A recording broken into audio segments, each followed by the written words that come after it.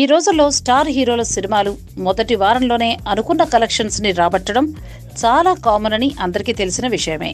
దీంతో దరిదాపుల్లో ఏ cinema release అవుతుంది అని ఆలోచించి వారి సినిమాలను రిలీజ్ చేసుకుంటారు. కానీ వచ్చే సమ్మర్లో ముగ్గురు టాప్ హీరోలు తీసుకున్న నిర్ణయం అందరినీ షాక్కి గురి చేస్తోంది. ఏమాత్రం ఆలోచించకుండా ముగ్గురు స్టార్స్ బాక్సాఫీస్ యుద్ధానికి దిగారు. వాళ్ళెవరో కాదు, రజనీకాంత్, అల్లు అర్జున్, మహేష్. ఈ ముగ్గురు హీరోల సినిమాల రిలీజ్ డేట్లపై గత కొంతకాలంగా అనేక వార్తలు వస్తున్న సంగతి తెలిసిందే. అయితే రజనీకాంత్ కాలా డేట్ ఎప్పుడైతే ప్రకటించాడో అప్పుడే భరత్ అనే నేను, నా పేరు సూర్య సినిమాల నిర్మాతలు కూడా రిలీజ్ డేట్లపై ఫైనల్ నిర్ణయాన్ని తీసేసుకున్నారు. కాలా వచ్చే ఏప్రిల్ 27నే వారిద్దరూ కూడా రాబోతున్నట్టు తేలిపోయింది.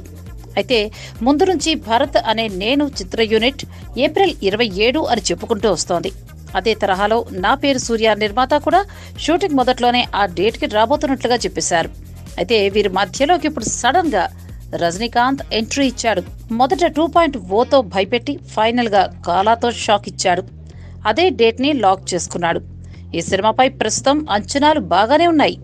కోలీవుడ్ లో అయితే ఆ టైంలో ఏ సినిమా రజనీతో పోటీ పడ్డానికి సాహసం చేయటం లేదు. కొన్ని సినిమాలు వాయిదా పడ్డాయి కూడా.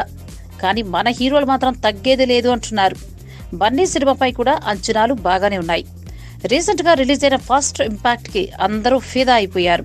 ఇకపోతే సూపర్ స్టార్ మహేష్ బాబు కూడా సరికొత్తగా సీఎం పాత్రలో కనిపించడానికి రెడీ అవుతుండటంతో తెలుగు ప్రేక్షకుల్లో ఆసక్తి బాగా పెరిగింది. అందులోనూ కొరటాల తెరకెక్కిస్తుండడం చూస్తుంటే సినిమా బాక్స్ ఆఫీస్ ని బద్దలు కొట్టడం పక్కా అనిపిస్తోంది. మరి ఈ స్ట్రాంగ్ పోటీలో ఎవరు నెగ్గుతారో ఏప్రిల్ వరకు వేచి చూడాల్సిందే. Please subscribe. Hi, it's me Purna. Please subscribe.